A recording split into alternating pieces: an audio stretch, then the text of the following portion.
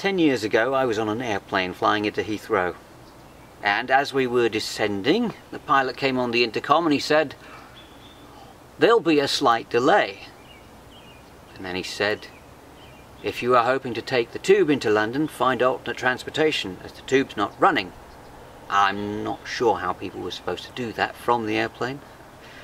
I had a car rental, so I wasn't worried.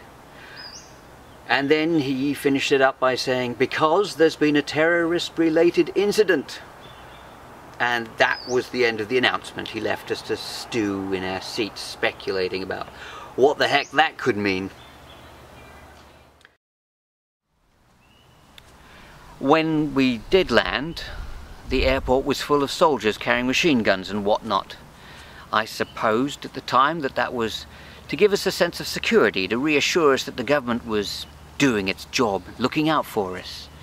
Though I couldn't help but think it made the situation less safe, if anything.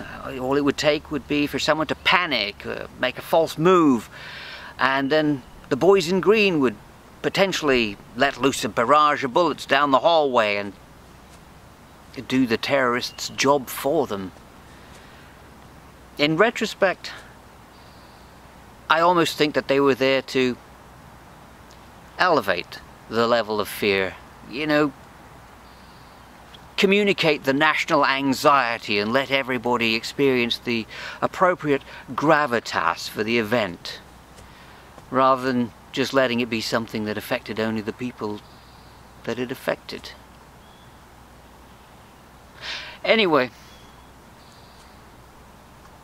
when I got to the place to pick up the car, the TV was on, the newspaper was there, and people were talking about what had happened, and, well, we all now know what had happened on the 7th of July 2005.